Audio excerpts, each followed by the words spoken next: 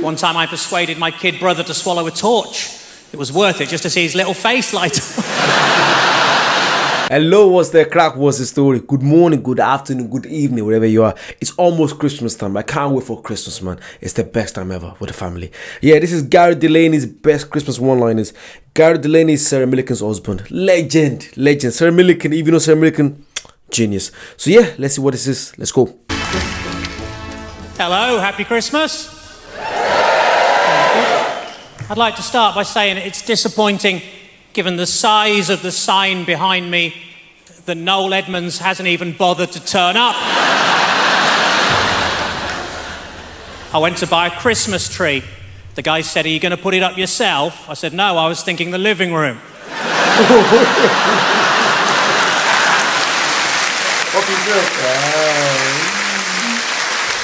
Christmas morning, we'd always wake up and go, "Has he been? Has he been? Has he been?" Because we knew Dad wouldn't put the presents out until after he'd had a shit.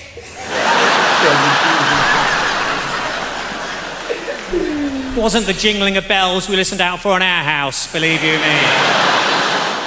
Me and my little sister under the covers. I think I can hear Santa straining. I think I can smell his reindeer. This year I switched the lights on in Carlisle. It's nothing to do with Christmas, but they've got electricity now, so that's good. I bought an advent calendar for Jehovah's Witnesses. Behind every door, somebody tells you to piss off.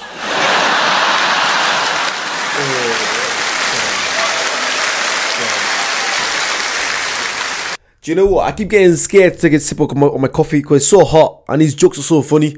I keep thinking I'm going to spill it on myself. This guy's a genius, man. It's so good. I'm loving it already. I bought a Travelodge advent calendar. It's still got chocolate in, but you can't open the windows. I got a Microsoft advent calendar. You open too many windows at once and they all shut again for no bloody reason.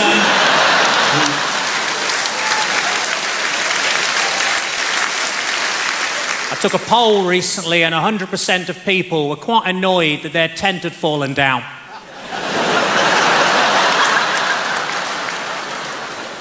Last week I launched a book aimed at 9 to 12-year-olds and I'm proud to say I hit one of the little shits. I remember one time the teacher asked me for a word with 4 eyes and I said Mississippi. He said, "No, I mean I want to have a word, you specky twat."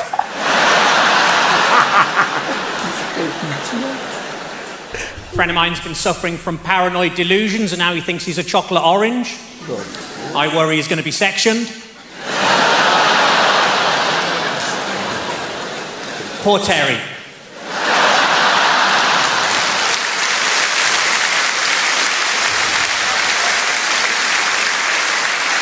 I used to be a fortune teller, but all he ever predicted was really cold winters. Turned out the crystal ball shop had sold me a snow globe.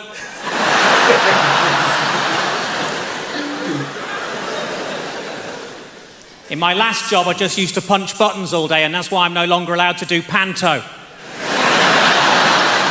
What's that? I nearly lost my job as a roofer when I was caught masturbating on the first day. Luckily, my boss said I could wipe the slate clean.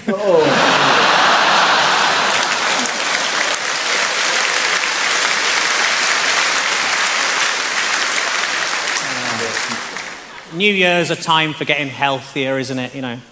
Next year, I've decided that I'm going to do dry January and see if I can manage an entire month without any foreplay.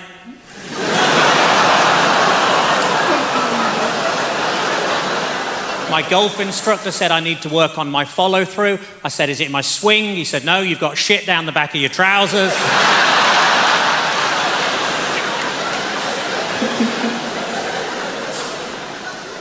I found out 2 new things this week. 1, sperm isn't actually good for your skin.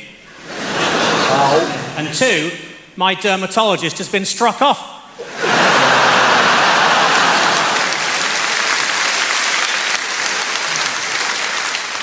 My dad's been suffering from seizures. So far, they've taken his car, his house, and his boat. My wife always cheats when she's on a diet. She hides bars of chocolate all around the house and fucks other men. No need for that. One time I went to A&E with a vacuum cleaner nozzle stuck up my arse. Ow. The nurse said, "How did that happen?" I said, "Well, I was doing the vacuuming naked and I decided to stick the nozzle up my arse." Oh.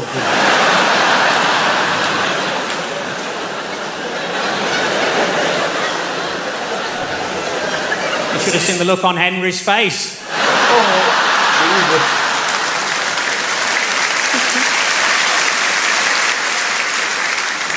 And he'd only just come out the closet.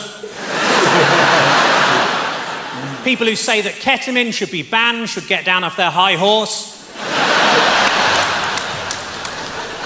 I've currently got a stalker, but you probably can't tell in these trousers. Dating person. Christmas is a time for all the family to get together, isn't it? You know. This Christmas I'm taking the whole family to Lapland, which is great because normally those clubs don't let kids in. Strip club. One time I persuaded my kid brother to swallow a torch. It was worth it just to see his little face light up.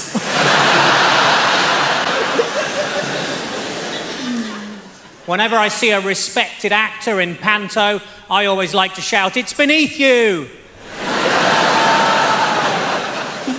I don't like sex in the shower. It's slippy, dangerous, and one of the worst things about prison.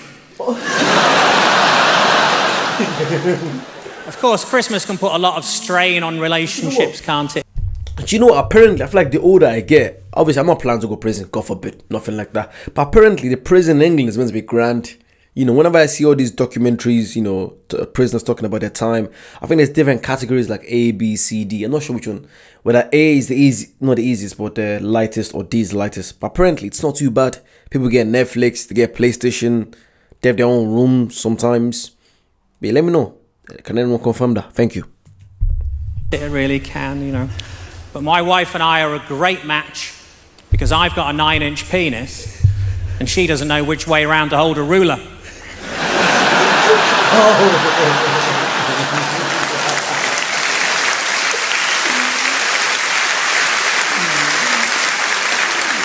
I'm not saying my wife's embarrassed about me, but at our wedding I was only invited to the evening do. My wife says that if I carry on being so pedantic all the time, eventually I'll find I've got less and less friends. I said, no, I won't. I'll find I've got fewer and fewer friends. That didn't help. We've been trying to recapture the sex life we had when we were younger. So the other day I sent her a dick pic and she texted back, unsubscribe. When my wife suggested... Do you know what? One of my biggest fears is sending something like that to my family group chat. Oh my God. Like, if that happened to me, I don't know what I'd do. I don't know. I can't go home for a few months. That's like one of my biggest fears. Just imagine sending that to your family group chat or to your work group chat. So, let me know. Have you guys sent it something crazy to someone that you obviously didn't mean to send? Let me know. Please tell me your stories. Thank you. Suggested we try playing doctors and nurses. I was really hoping for something sexy than being left in a corridor for 2 days.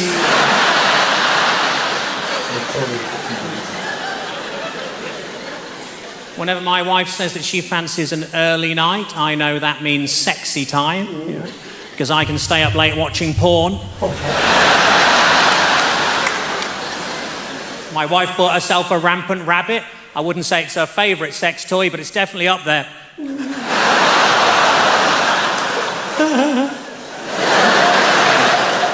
When my wife's away, my favourite thing to do is to poo with the door open and really surprise the postman.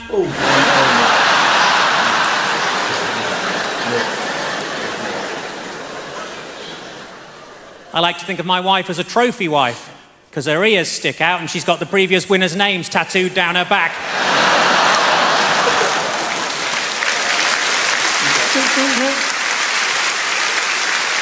When I suggested to my wife we try using a strap-on, she was right behind me.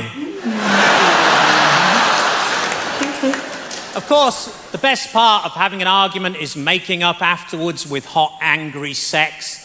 But if anything, that made the traffic warden even more cross. You have to be careful on the roads at this time of the year, don't you? I had a very stressful journey getting here today. All the way, this lorry driver was right up my arse, but it was nice of him to give me a lift. Things I'll do for a Yorkie. I don't carry a donor card. I find it depressing enough the amount of women who've rejected my organ whilst I'm alive.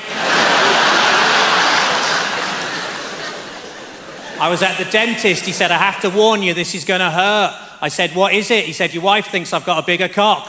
I said, you think that, but she doesn't know which way round to hold a ruler. Did you know if you were to take Katie Hopkins' head and put it on Piers Morgan's body, they'd both die, which is good?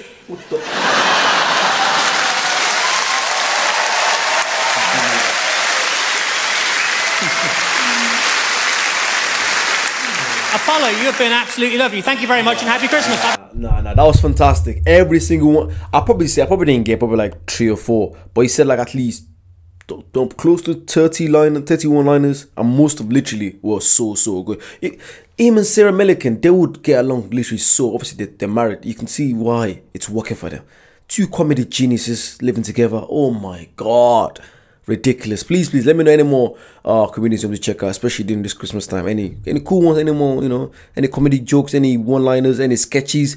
I'm starting to do a lot. I've done a lot of two Ronnies, a lot of Ari Chums, Ari Enfield and Chums. So things like, I love stuff like that. I love sketches. So yeah, don't be shy. Make sure you comment down below, check out the Patreon, and let me know what you want to see, and I'll see you soon. Bye bye.